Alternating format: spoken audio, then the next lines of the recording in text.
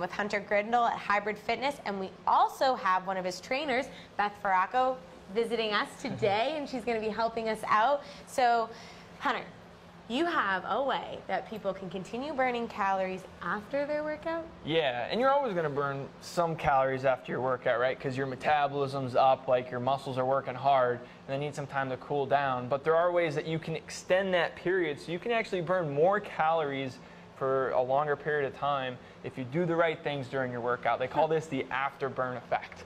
So yeah, it's great. So what I want to show you guys today is exactly how to get that so you can get the best bang for your buck when you're doing your exercise. All right, let's hear it. Yeah, so first of all, right, there's different ways. There's strength training, there's cardio.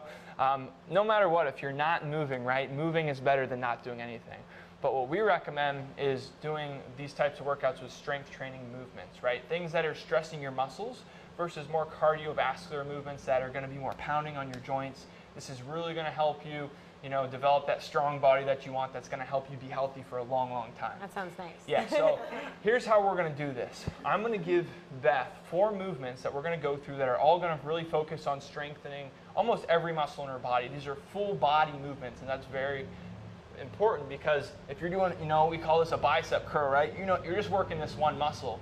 But if you do something like a squat, you can notice my core is working, my legs are working, every muscle in my body is working, and that's super important. So I'm going to give you those 4 movements.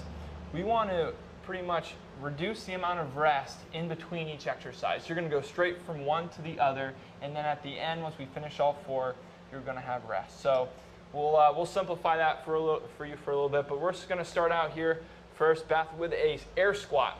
So Beth, I'm going to have you put your feet about shoulder width apart. Very good. And I want you to sit back in your hips like you're sitting down in a chair. Very good. And then stand right up. Inhale down. Exhale up. Now notice how her back is staying straight. I know it's hard to see with this camera angle. Her chest is forward. And so this is going to work her quads. It's going to work her butt. And it's going to help work on her upper body posture. So I'm going to have Beth do this for 60 seconds straight. So let's say fast forward 60 seconds. So she did her squats. Now we're going to take her into what we call a bent over row. So go ahead, bend your knees a little bit, Beth, and hinge forward in your hips. And she's still going to keep her back straight here. Now what she's going to do is keep her arms tight to her body and squeeze those shoulder blades. So if somebody was going to put their finger right here behind their back, I could feel her shoulder blades pinching on my finger. I can feel the soreness happening. Oh, it's already happened. So again, if you want to ever make this harder, if this feels too easy for you, grab some soup cans, grab some dumbbells around the house. You're going to get some more resistance. So do that for 60 seconds. All right, next up, what we're going to do is a glute bridge. So in the glute bridge, we're going to lay right down. Good.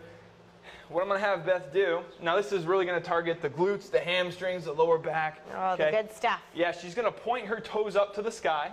There we go. And now go ahead. She's going to lift her hips up and make a bridge. So from her knees all the way down to her chest is going to be straight.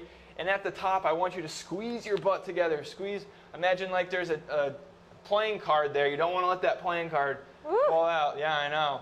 Hey, it works. Trust me. All right, so we're going to do that for 60 seconds. She's feeling the lower body's muscles working. I'm going to make you get down there one more time. So now we're going to go into a push-up. So we're hitting our upper body, our chest, our shoulders. So again, there's a few options. You can bring your knees to the ground if you need to make it harder. You can also have your hands up maybe on a wall or on a bench or a chair if you have one. But she's going to keep her elbows in tight. Good. And exhale right up. Her back is staying straight. Notice how those elbows aren't flaring out, right? That's going to protect your shoulders and work the muscles that we want to work. So she's going to inhale down and exhale up. She's going to do that for 60 seconds. And once she finishes with that, then we're going to give you 60 seconds to rest. I'd like you to repeat that for 4 rounds. And by the end of that, look, she's breaking a little sweat already. Yeah. You're going to be burnt out. You're going to get that afterburn effect. Try and do that, and each time you can make it a little bit harder. Go for 5 rounds, or maybe add some weight. Do whatever you need to do to challenge yourself. You're going to break down muscle, and then if you take that super shake that we mentioned the previous week, then it's going to help you recover.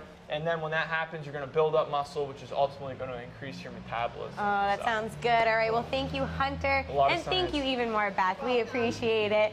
And everyone at home, thank you for watching. And be sure to stay tuned because there's more of Midcoast Today coming right up.